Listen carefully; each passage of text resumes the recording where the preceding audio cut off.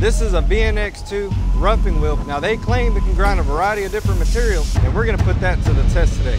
We've got aluminum, Inconel, stainless steel, carbide, and ceramic. So our first grind, it's gonna be aluminum. Our aluminum part is indicated. Let's go ahead and get grinding.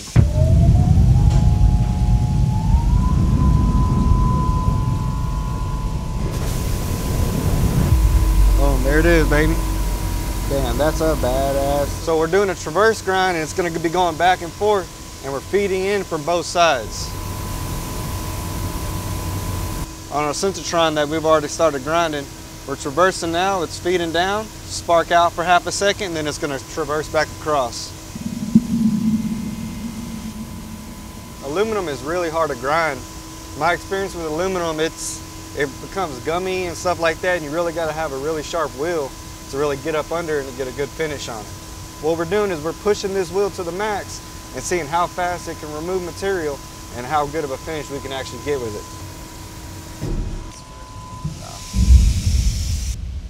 All right, next up, Inconel. 625 Inconel going in the chuck. Damn, boy, it scares shit out of me. I'm just kind of watching it right now. Inconel's pretty hard to grind. I'm at 50% walking it in, but it's grinding pretty good. Grinding's a lot about, you know, hearing it and stuff like that. I mean, it's a rock. That's what I'm working with, is a rock that happen to have diamonds in it. She sounds good and the Synthetron's good. Yeah, you see that? I almost fell off the dang thing. And we're feeding across at 22 inches a minute with Inconel. So we're going 27 inches a minute. Hi, Jesse. With the Studier configuration, you can set up multiple wheels. So you can get a VNX roughing wheel and then get an aluminum oxide finishing wheel and plunge down with the roughing wheel and change to the finishing wheel and finish it. I think Barry's gonna get mad I stole his Inconel from him. Last one, out she goes. That was 60 thousandths worth of Inconel that just got removed in 6.5 minutes. Hopefully she looks okay. Inconel's done. Let's go ahead and grind some stainless. Grinding stainless, take one. You only kind of get one take. So with the aluminum and Inconel part, it said we could grind down 1.5 hours per pass. But since this is stainless, we got to slow that down. So we're grinding down 7/10 for the roughing cycle. Stainless can be ground with an aluminum oxide wheel. It can be ground fairly easily. But with this grinding wheel, it allows you to have one wheel for multiple parts and multiple materials, so you're not constantly breaking down and setting up. We're all about reducing setup time and just getting the work in and getting the work out. And that's what this wheel allows us to do. Like always, we got a window full of oil because that coolant placement in between that pinch point, between the wheel and the part, it's key in order to remove that swarf and keep our wheel cutting. Remember, in traverse grinding, our spark out is how many times it goes across. Versus if we were doing a plunge grind, our spark out would be the dwell that wheel sits on that part. There it is. That's our Inspector Travis. You might know him from the old TV show, Titan America. Titan American Bill. Titan America Bill. Man, he's been here less time than you, man.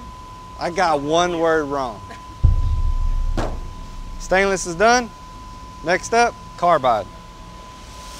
Our carbide's indicated in. Let's go ahead and grind it. Bada bing, bada boom. Let's grind some carbide. I'm not being negative. I'm feeding off the energy. I got Mark over there. I got Ben over there. I got two great beards. And I'm over here, can't even grow a mustache.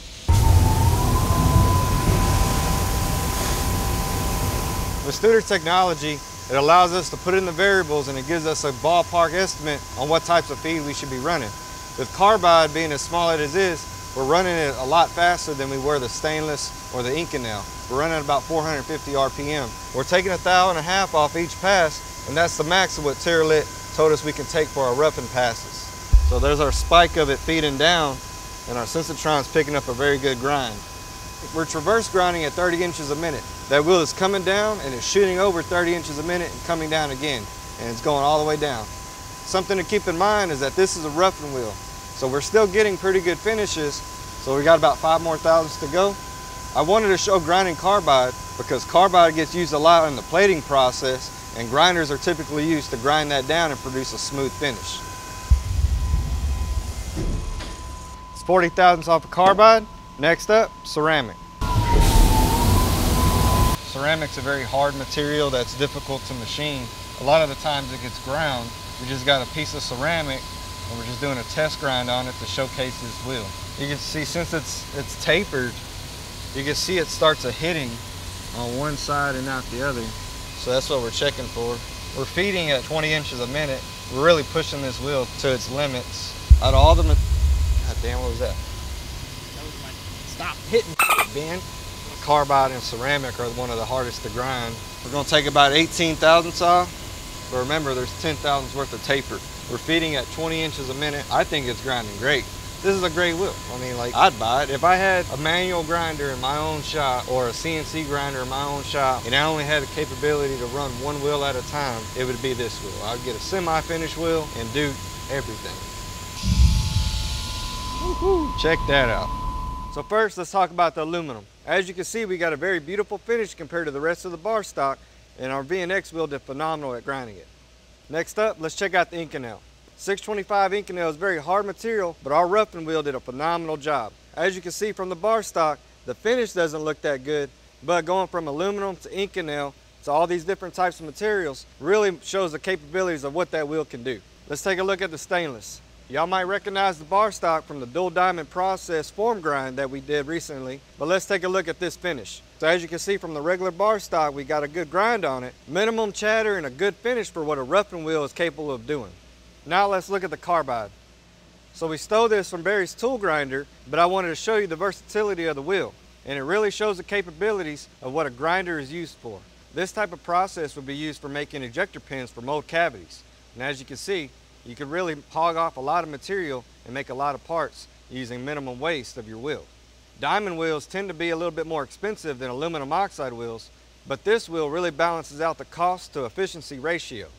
This piece of ceramic was used in a previous video using a peel grind method, using a metal bonded diamond wheel, but we did it with a vitrified diamond wheel, and it was able to not only grind the ceramic, but different types of material as well. We really wanted to showcase using one wheel for a variety of different materials. I'm really happy with the results. We got a good finish on each one of these parts. And if you want to see more about the wheels that we have in-house, make sure you check out that Grinding Academy and check out our wheel series. All right, guys, hope y'all like the process. Hopefully it brings a little bit more insight into what you can do in your grind shop. If you like what we're doing, make sure you check out our Grinding Academy for free educational content. We'll see you on the next one.